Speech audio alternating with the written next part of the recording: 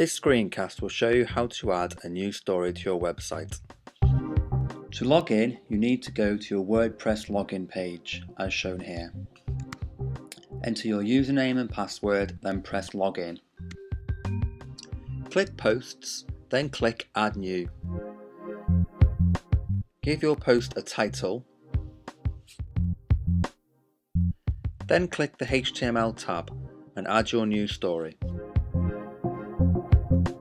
We need to add a more tag. If we publish the story without a more tag, this is how it would look. It works, but it shows the entire news story on the front page. We only want to show the first few lines. We can achieve this by adding a more tag. Adding a more tag to your new story is very simple. Just click the Visual tab. Then click the end of the second line. Then press the More Tag button. Press the HTML tab, as we now need to edit the position of the more tag. Click once, right before the more tag. Then press Return twice to position the more tag correctly.